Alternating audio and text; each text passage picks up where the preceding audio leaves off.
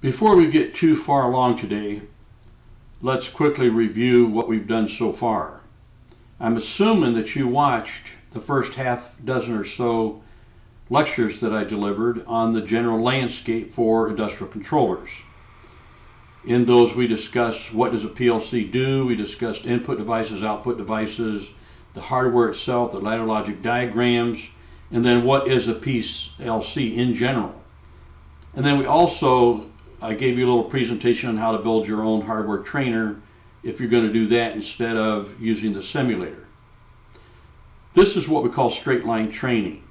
In our process, we put ourselves in the position of the learner, and then we draw a straight line to what they need to know. In other words, at the process, you have a controller, you have I/O, you have wiring, you have a process.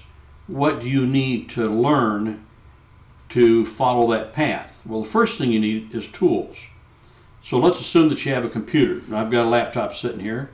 It could be a desktop that you roll around on a cart. Some companies do that. But let's just assume it's a laptop.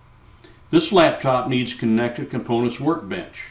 Otherwise, you cannot monitor or do anything with the Micro 800 controllers. If you want to connect to a Micro 800 controller, then you have to have RSLinks Classic Lite.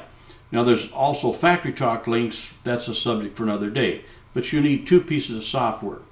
The first one of which is Connected Components Workbench. So let's go to Rockwell Automation, find it, and download it. Where do you find the software? The obvious answer is Google it. You notice I use CCW space 12. If you just put CCW, you're liable to get concealed carry weapons permit information. You throw on the 12. One of the first 2 or 3 selections is going to say Rockwell Automation. It's going to make sense. So obviously you want to click on that one. And when you do, it's going to take you to this page. There's information right there for Connected Components Workbench. Scroll down and you see the important thing, download software. You look down there through your choices, and there's only one download choice there. Download the standard edition. You could also request a DVD, and you can go to the software subscription portal if you want to do an annual subscription to the developer edition. The only thing that you would really want from the developer's edition is how long you can run the simulator without restarting it. The standard edition gives you 10 minutes. The developer's edition gives you 24 hours. 10 minutes is not that big a deal if you have to restart it every 10 minutes. So you click on that. This is going to take you to another page on Allen Bradley Rockwell software. You can ignore all the business over to the right. So we want to go to Select Files. That's going to bring us to this pop-up. I just normally select everything. Now, the one that you absolutely have to have is the download, which is Connected Components Workbench Standard Multiple Language Edition 12. All the rest of it, you don't need that to actually run the software and run the simulator. I select it all rather than have to come back and get something that I wished I had done. Once you get used to Rockwell's download process, you'll recognize that box up there, which you recognize, see it says 0 up there right now. 0 downloads. Now it says 7 because we selected 7. So we click on that. We click right on that download 7, the shopping cart, download cart, and it brings you to a list with descriptions, version levels, release dates, the whole 10 yards. Go down, okay, that's what I want. So now it's going to be download now, and it's going to come up with a disclaimer. If you reject it, then you're all done. Otherwise, you accept it, and it's going to take you to this image, which gives you the choice of 2 download options, managed download or direct download. Direct download is just going to download it directly, and you are on your own. Managed download is going to create a special app or a special little sequence. You're going to download the sequence, and then when you run it, it will actually manage the download of all those pieces of software. So click on that, and this download progress starts after you go to your download RA folder. It's going to have a red icon right next to it. You'll see today's date on it and a whole bunch of characters.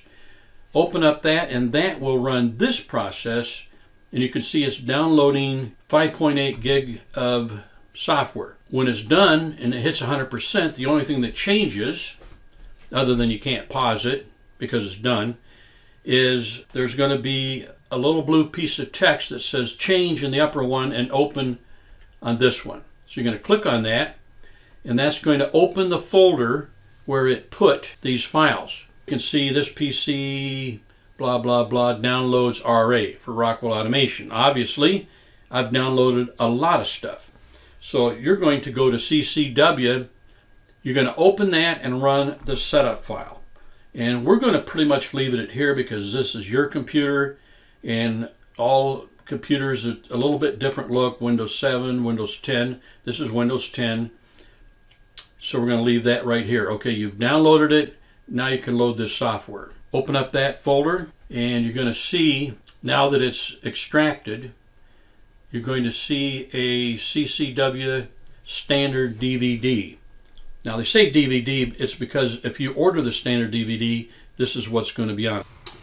Okay, we found Connected Components Workbench, and we went through the process of selecting all the files that we wanted. And now you're going to have to load it on your computer. I cannot help you with that. There are too many different scenarios and variations in computers, operating systems, and what's on your machine now, what's not on your machine. But I would encourage you to avail yourself of the help in technical support at Rockwell Automation if you run into a problem. You've already created an account because you had to do that in order to download the software. So you might as well go back there if you have trouble and go to the technical support, the knowledge base they call it, type in your problem and see if you can't sort it out. But you've got to get CCW loaded onto your computer. Now let's go look for RSLinks. Where do we get RSLinks Lite? If you're going to use RSLinks Lite, then you're going to go through the same process. Now you don't need RSLinks Lite necessarily with CCW, but let's go through it anyway. So we Google RSLinks Lite, we pick the appropriate choice. When we get here, you could hit compatibility and downloads, but instead I'm going to do FactoryTalk Links Getting Results Guide, because FactoryTalk Links is replacing RSLinks, or you could say it's renamed with some better features. So I would avail yourself of this PDF and download it right here. Then do compatibility and downloads. It's going to come up with a search field. When you start typing in RSLinks, you get a drop-down list, a type of type forward feature. You're going to click on RSLinks Classic, Lite, Free. They're all free. Then you're going to, when this pops up, you're going to click on Downloads.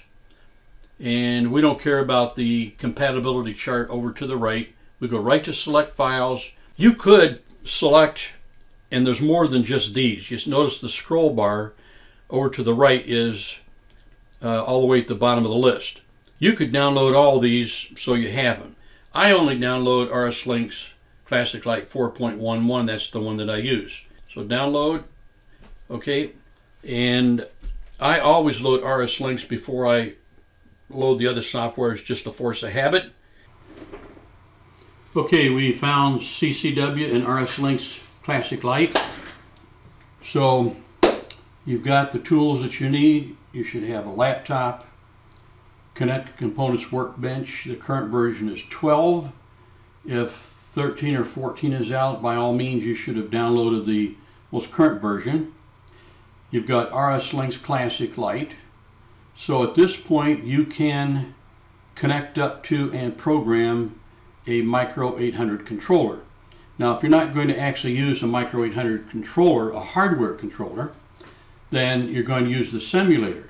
So that would be the next tool, or the next element in a straight line learning process of traveling from where you're at to where you want to go, grabbing everything along the way that you need so you arrive with all the knowledge and understanding that you have. And as I said before, I can't help you load software on your computer and get it running.